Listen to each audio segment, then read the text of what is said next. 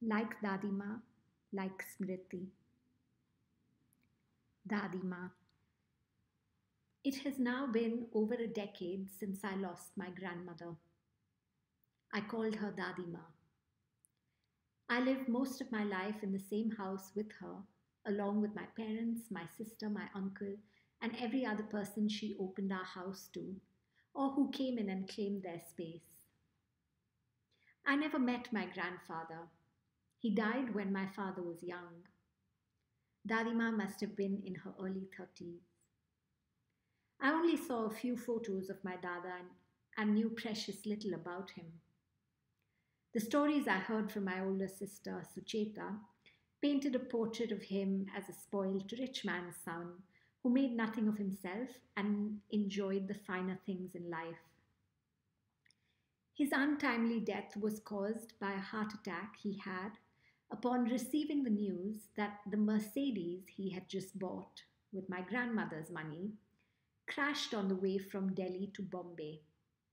He had taken possession of the car without getting its papers in hand, leaving him in no legal position to claim insurance. Under normal circumstances, this event should not have had the devastating impact that it did. But the family was coping with the aftermath of the partition of India in 1947. Dadima was born in Amritsar, current day India, into a very wealthy household.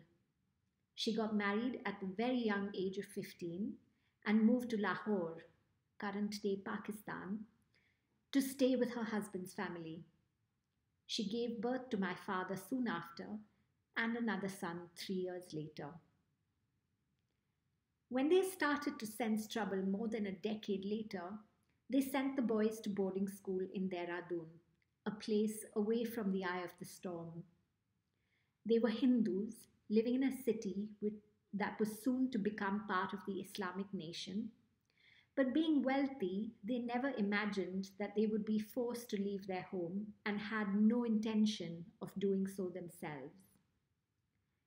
And yet one night, they looked outside the second floor window of their house and watched an angry mob coming down the street.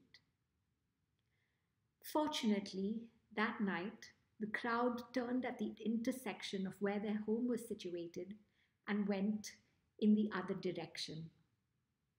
The next day, they left Lahore fearing for their lives. Smriti. My name means remembrance. I am my name. It is my personal curse and gift in equal measure. It is sometimes hard to live with the weight of the past that I carry. The Memory Project was born out of an attempt to free myself of the burden of the distant past so as to concern myself with the new present, the life I am making for myself in England with my British spouse, Matt.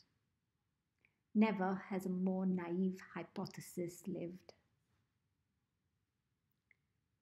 Of cities, of home. The Bangalore I grew up in was slow, green, and kind. My childhood was spent walking the neighborhood of Indranagar, cycling and playing versions of games that faintly resembled cricket on 100 Feet Road where we lived. That white house, 838A, was the center of my universe. I loved going out of the house. Any opportunity to step outdoors was a chance to smell flowers, take in the color and sounds of a never tiring world. Russell Market to buy mangoes, Johnson Market to buy meat, Lal Bagh Botanical Gardens, the toy train in Cubbon Park, next to the aquarium, next to the police station. Commercial Street for shopping for clothes, shoes, school bags, and the best jalebis. Bangalore Club for its swimming pool, children's play area and library, Rex Cinema for the occasional movie, a circus in town at Palace Grounds, Mama's office, Papa's office, all the houses of everyone they knew. Every garden, every empty plot was just waiting to be discovered. I have never been to Lahore. I have now been living in London for over 6 years. I've had to start making a life from scratch, and it has not been easy. This city is teaching me a lot about itself, about art, and about myself. London is hard and kind at the same time. I have dreams for the future of finding and making a place as much home as Bangalore has been. Papa and Dadima had never been to London. The city of my childhood exists only in memory now. The house is gone, and with it went the life it harbored. The memory project is about remembering home. Likeness. Soon after I got married, Papa was diagnosed with cancer. It was aggressive, and we lost him just a few short months after. Dadima had already lost her younger son, Papa's younger brother, almost a decade before then. No mother should have to live past her children. It is the weight of her losses that I carry to this day. She lived through partition that forced her out of her marital home. She lost her husband early in life and supported all her siblings as she was the eldest of them alive. To know this history and then to see her lose Papa, her firstborn, was absolutely devastating. She passed away less than 2 months after he did. I witnessed a little over a third of her life. The rest I learned of through stories and through the physical residues that remain. We all knew Dadima to be a very strong woman. She was the matriarch of the family and was kind and generous, but firm. I live with the fragments of her life story. In experiencing loss, I learn more about hers. She lived her life with grace, and I would like to process my memories of her with the same fortitude. Time. For a long time, I had wanted to record my grandmother's story of partition. When they fled Lahore, they lost all of the family's wealth, their house, properties, money, and belongings. Everything except for her jewelry. They were able to make a new life from selling some of her precious possessions. My sister says that my great-grandfather, Babuji, had a penchant for buying jewelry from royal families who were looking to liquidate their assets. I grew up listening to fragments of these stories. A great-grandfather who was a landlord and had his favorite horses fed from silver buckets.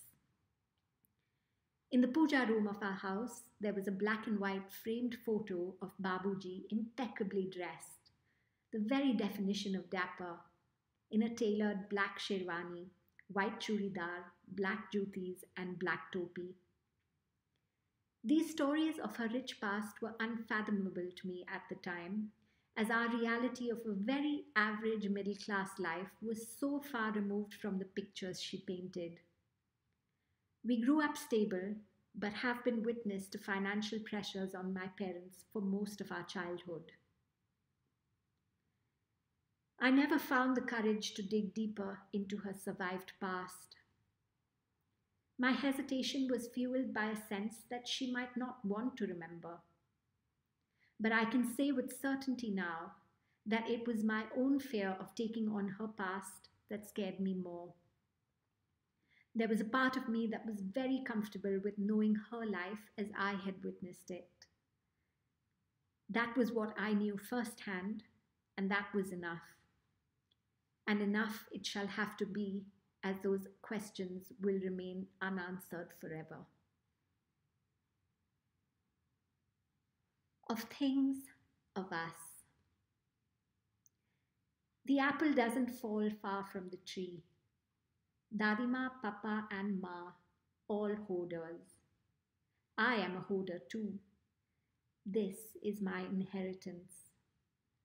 We are twin fruit we are. Matt and I moved back into my childhood home after Dadima's passing.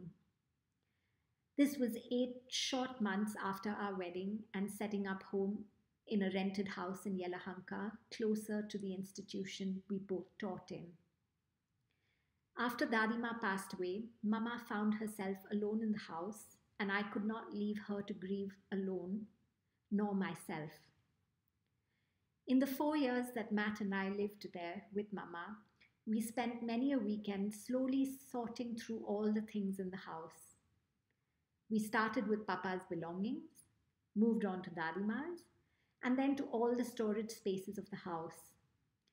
A loft in the puja room, things in the pantry, the staircase leading to the terrace, the garage, and then every small drawer in every piece of furniture. There were 9 trunks that had not been opened in decades, of this house that was lived in by them for over 40 years.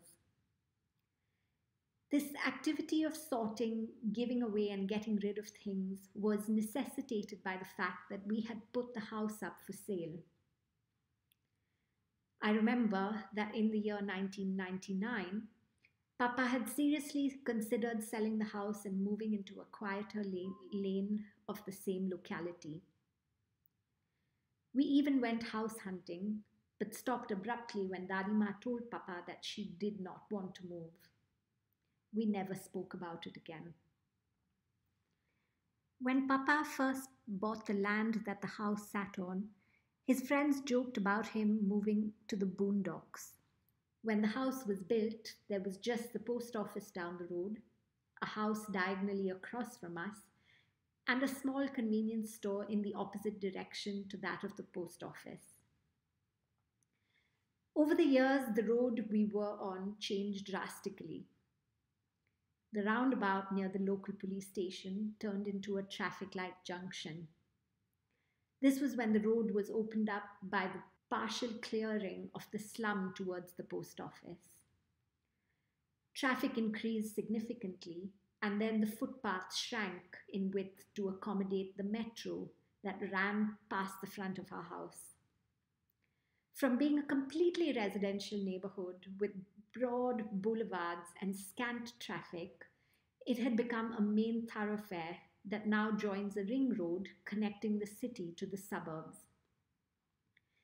This changed the zoning of our property, and the street soon got classified as commercial.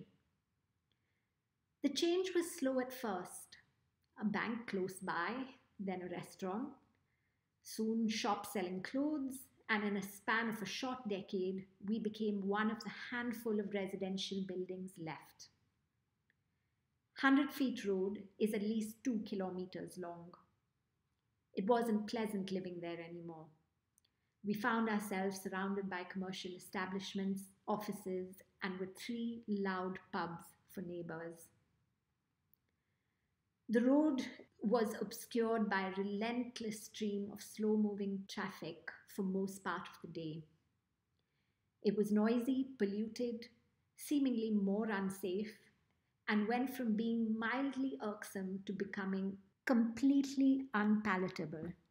Sucheta had already made her life in America, and Matt and I had plans to move to England. The house was too big for Mama to look after and live in alone.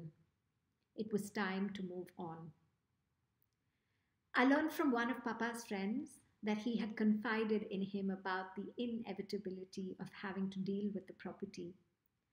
I believe that this is one thing Papa regretted leaving us to deal with on our own.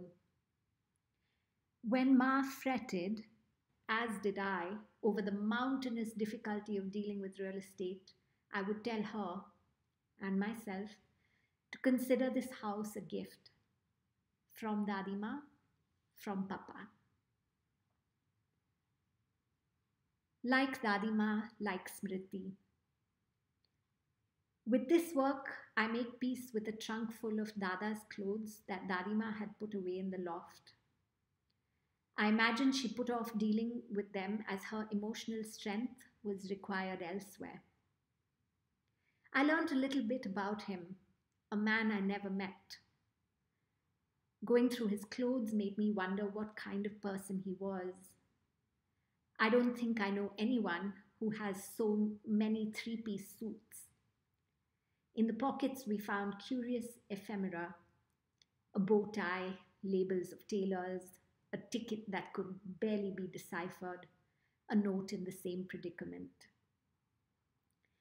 Making this video was a way of recording those clothes before letting them go, with a childlike approach, of playing house as an adult, of employing imagination and embodiment.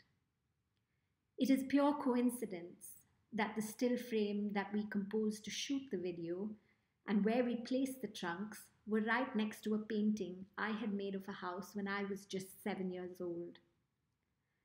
The unfolding of the clothes in the video was also in the exact order as they were stored, with only one coat of Dadima's surfacing at the very end. I know it belonged to her because it fit me. Of endings. Papa's and Dadima's death marked the end of life as we had known it.